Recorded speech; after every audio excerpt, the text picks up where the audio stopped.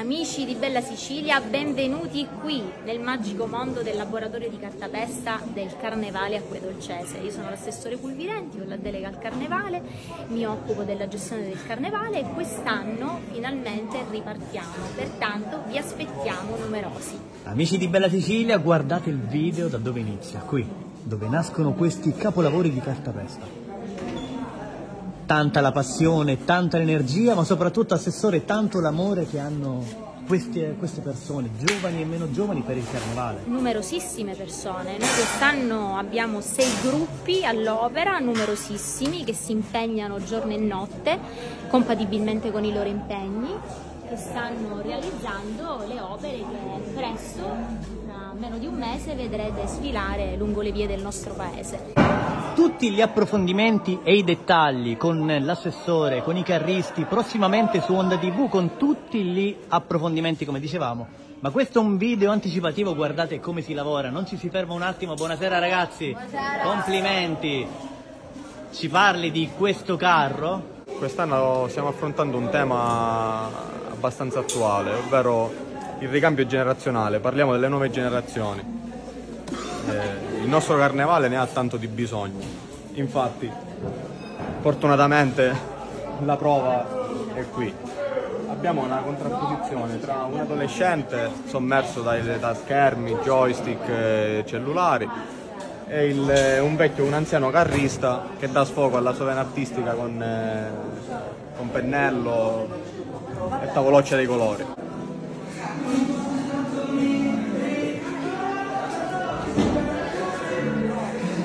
Sul retro ancora non si vedrà, abbiamo come simbolo del ricambio generazionale abbiamo utilizzato Mufasa e Simba, il vecchio re della savana con il nuovo re della savana. Ma siamo curiosi, da cosa si inizia per creare un carro? Qual è la prima fase?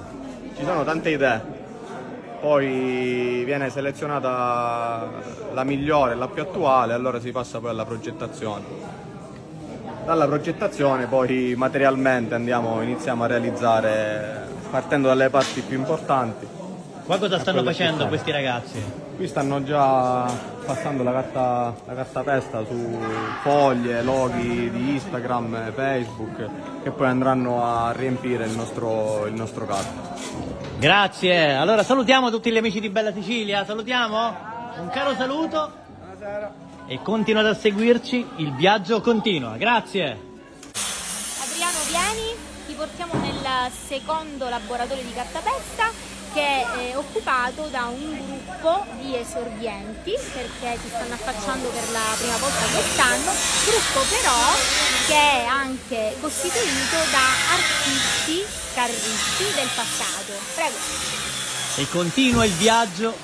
Allora, questo carro porta come titolo È Carnevale ed è lo stesso titolo della nostra associazione e rappresenta le maschere tradizionali del carnevale come Colombina, Allerchino, Pulcinella e dopodiché queste qua nella parte anteriore del carro e nella parte posteriore del carro rappresentiamo i colori italiani con dei clown scaramantici per quello che è oggi la vita, Poi abbiamo tanti altri collaboratori, a parte i miei figli che sono 3, devo ringraziare il Pabbro perché giustamente se non c'è una struttura in ferro non può stare niente all'impiedi e ringrazio il Pabbro Giuseppe Arcovita che è un artista veramente del ferro.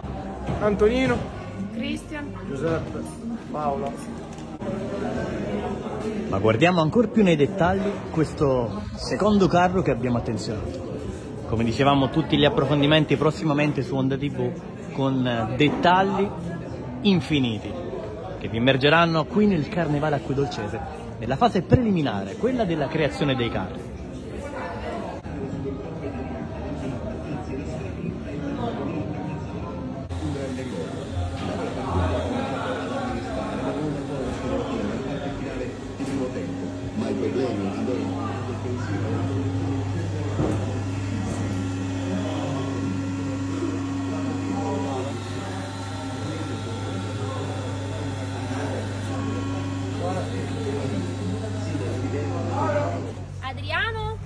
arrivati i rinforzi. Assessore al turismo, assessore Buonasera. ai lavori Buonasera. pubblici, assessore alla cultura, Buonasera.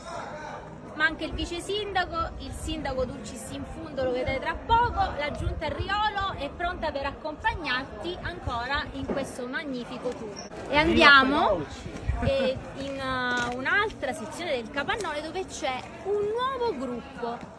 Quindi quest'anno il carnevale sta sfornando veramente nuove leve e vedrai cosa stanno preparando per noi. Ma quante sorprese in questo nuovo video, le fasi preliminari della preparazione dei ma non te le dei possiamo carri. svelare, altrimenti E poi l'invito è quello di venire a vederli completi. svelate. Iniziamo da quella dell'11. 11 e 13, vi aspettiamo numerosi ad acque dolci. Che momenti saranno quelli? Ma speriamo siano momenti di festa, di divertimento per tutta la popolazione di Acque Dolci e non solo. Vi aspettiamo numerosi ad Acque Dolci. È un evento che il comprensore aspetta da 2 anni, quindi siamo carichi e speriamo di ricevere la gente che nel passato ha aderito a questa manifestazione. Ma quanto vi mancavano tutti questi insieme? momenti? Tanto, perché usciamo dal Covid, è un momento di tensione internazionale, stare insieme, fare comunità, fare festa, crescere anche attraverso il divertimento ci rende più forti, ci rende più ottimisti per il futuro. No, dal fazzoletto abbiamo anche un evento importante organizzato dall'assessore alla cultura che ci magari accompagnerà, ci accompagnerà lungo la storia del carnevale, che è molto ma molto più antica di quella che noi conosciamo normalmente. Ci potrebbe essere anche un'ulteriore sorpresa, però ma non non possiamo possiamo parlare. dire altro. Sorpresa. Ma quante novità in questo carnevale acquedolcese, novità infinite! Benvenuti in questo carro, noi siamo Associazione Nuova, questo è il nostro carro, si chiama Siamo Tutti Matti, noi vogliamo rappresentare l'evoluzione che si è avuta in questi ultimi anni. Questo davanti è un gorilla che rappresenta l'uomo primitivo, che viene appunto manipolato dal nostro scienziato che con l'aiuto di provette contenenti i siti che oggigiorno tutti i giovani utilizzano, Facebook, Instagram, cerca di cambiare il carattere del gorilla e farlo assomigliare a quello che è l'uomo di oggi. Però il gorilla finalmente riesce a ribellarsi e a tornare a quella che è la sua vera natura, la foresta. Per la realizzazione di questo carro c'è stato l'aiuto anche finalmente di nuovi giovani che si affacciano per la prima volta a quello che è il carnevale acquedolcese, alla cartapesta. Anche loro hanno abbandonato quelli che sono appunto telefonini e social e sono venuti qua ad aiutarci nella realizzazione di questo magnifico carro di cartapesta. Tutti insieme per il carnevale acquedolcese, i vostri nomi? Calogero, Marco, Alessandro. Ma cosa rappresenta questo momento per voi? Il carnevale rappresenta, diciamo, per noi acquedolcesi un po' tutto, perché è l'unica tradizione che abbiamo e come tale è giusto portarla avanti, soprattutto dopo 4 anni di stop, post pandemia, diversi degli istituti non si è potuto, diciamo, portare avanti negli scorsi, quindi quest'anno c'è stata questa ripartenza e speriamo che, diciamo, si possa continuare su questa linea e non ci siano altri stop. Ringraziamo comunque l'amministrazione comunale, l'assessore della Ramo che veramente si sono impegnati, non ci hanno mai fatto mancare niente, e tutti anche i commercianti, perché senza loro non avremmo mai potuto ricoprire, diciamo, tutte le spese necessarie alla costruzione di questa montagna di cartapesta. Complimenti! E tutti i dettagli di questo carro su Onda TV prossimamente, quindi continuate a seguirci. Grazie! Grazie.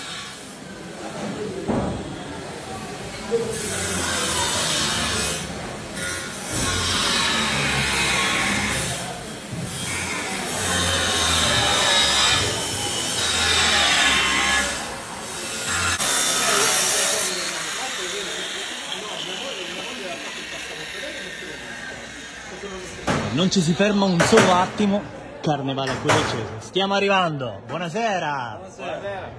Fai una cosa, taglia 10 cm. 10 cm? 10. E mi fai pure l'auto schifo.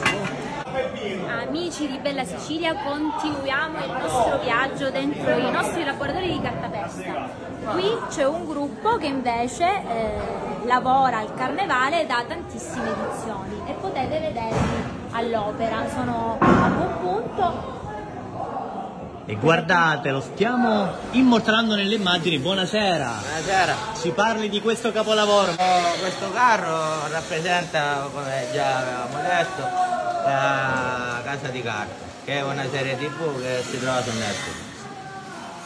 Come avevamo detto c'è la Banca di Stato e la Zecca di Spagna. Poi c'è il professore che là in alto. Qua vengono la poliziotta con i due personaggi, Berlino con Toglio. E all'interno abbiamo il dirigibile che si alza e gira. Quanto tempo di lavoro occorre per creare un carro all'incirca? 4 mesi belli abbondanti ci vogliono, sì. Alla fine c'è la lavorazione del ferro, la rete, tutto il ferro filato, il lavoro dell'argilla, tutto un bel poco di tempo ci vuole. E quante persone coinvolte? Di solito siamo 4. Ora ci sono i ragazzi che ci aiutano ad incartare, già siamo una decina su per giù. Grazie, mentre qui cosa stiamo facendo? Stiamo incartando la maschera. E guardate le operazioni nei dettagli. È la mia festa preferita, quindi vi consiglio pienamente di venire ad Acque Dolci e non ve ne pentirete. E guardate alcuni dei dettagli di questo carro. Quanto è alto?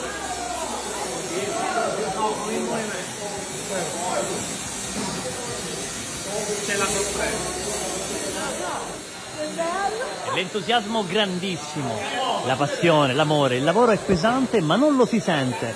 È come essere nel luogo più bello del mondo, perché quando si ama una passione, quando si ama il territorio, Acque Dolci e il suo carnevale, ogni azione volta a quest'ultimo è un vero estremo piacere. Buonasera. Parliamo di questo carnevale, che carnevale sarà? Sarà un carnevale, penso, strepitoso, perché dopo 3 anni che c'è stata la pausa per il Covid, eccetera, eccetera, questo è l'anno del ricominciamento del carnevale perolcese. Il re del colesterolo, eccolo qua. Lui è il re del colesterolo. Invitiamo tutti al carnevale acquedolcese? Cosa diciamo? Vi aspettiamo in tanti, è una bellissima festa e vi aspettiamo per le sfilate. Grazie! E guardate anche la parte posteriore di questo carro. La sveliamo in anteprima per gli amici di Bella Sicilia. E l'imponenza di questi carri, i dettagli, la cura di ogni singolo elemento è qualcosa di strepitoso.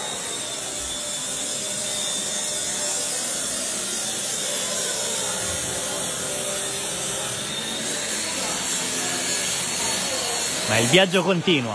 Adesso ti accompagniamo nel laboratorio del minicarro. Quest'anno i minicarri saranno 2, quindi entrate qui a vedere il pronto. E varchiamo la porta d'ingresso e davanti ai nostri occhi uno dei 2 minicarri. Buonasera! Beh, questo carro non è che fa ricordare le nostre caratteristiche, che siamo siciliani, oltretutto il carretto siciliano è molto decantato in tutte le parti del mondo. Noi cercheremo di renderlo ancora più piacevole con i nostri colori, con le nostre menti. Cerchiamo di fare qualcosa che potrebbe essere diverso o meno da tante altre simulazioni o simili carretti. Ce ne sono di migliaia e migliaia. Avremmo voluto fare uno, ma purtroppo non c'è stato il tempo materiale per poter lavorarci, specialmente nei disegni, nelle caratteristiche degli uomini, e lì bisognava lavorarci a mano. Io non sono un pittore, i ragazzi già quello che fanno è più che. Adesso passo uno degli alfieri. Allora, ma ci parli un po' dei lavori che avete fatto per questo carro? Allora, i lavori abbiamo cominciato un paio di mesetti fa, verso la fine di novembre. Prima abbiamo dovuto chiudere qua perché eravamo all'aperto, e poi abbiamo cominciato i lavori e stiamo realizzando questo piccolo minicarro, partendo dalla politica, la politica che insomma promette sempre tanto e poi le promesse restano solo parole. Cosa rappresenta il carnevale per Acque Dolci? Il carnevale è una cosa bella, qua diciamo. Sì. Invitiamo tutti a vivere il divertimento di quelle giornate? Certo, tutti. a tutti dei dintorni, provincia di Messina, a tutti. Allora salutiamo gli amici di Bella Sicilia e vi aspettiamo a Acquedolci, lanciamo quell'invito, che invito lanciamo? Siamo qua. Viva Acquedolci e viva il carnevale acquedolcese! Bel carnevale! Affollati magari, ma aspettiamo la loro presenza. Non li deluderemo, certamente. Delle parole straordinarie, non li deluderemo assolutamente, saranno i presupposti naturali del nostro carnevale 2024. Grazie e continua il viaggio, grazie! Buona serata! Buona serata a voi! E guardate questo carro nei dettagli.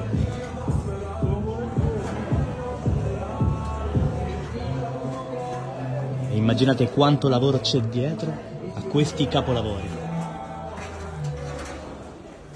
E continuate a lasciare i vostri commenti, i vostri saluti. Mentre il viaggio continua. Ciao! Grazie, arrivederci! Ciao! Dove dobbiamo andare? Altra sorpresa, Robby, dove dobbiamo andare? Tu lo sai? Abbiamo un altro minicarro da farvi vedere.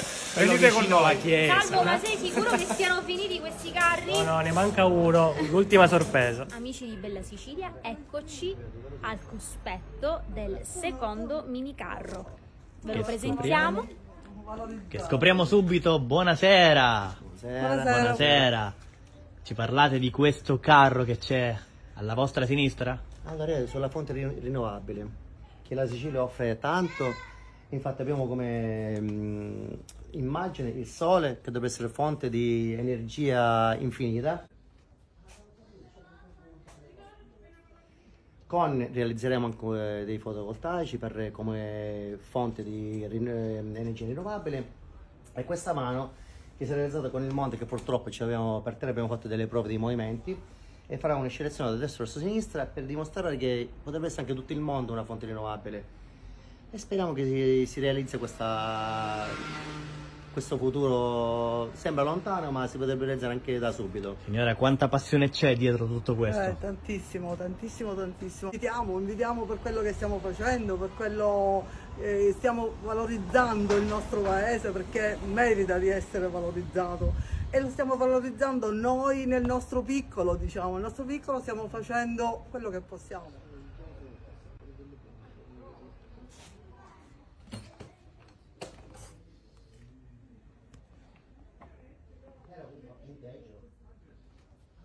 Assessore, continuiamo! Cari amici di Bella Sicilia, vi sto portando nella casa dei cittadini, nel palazzo municipale, nel salotto del palazzo municipale, dove ad aspettarvi c'è il nostro sindaco Alvaro Riolo, Che incontriamo tra pochi secondi.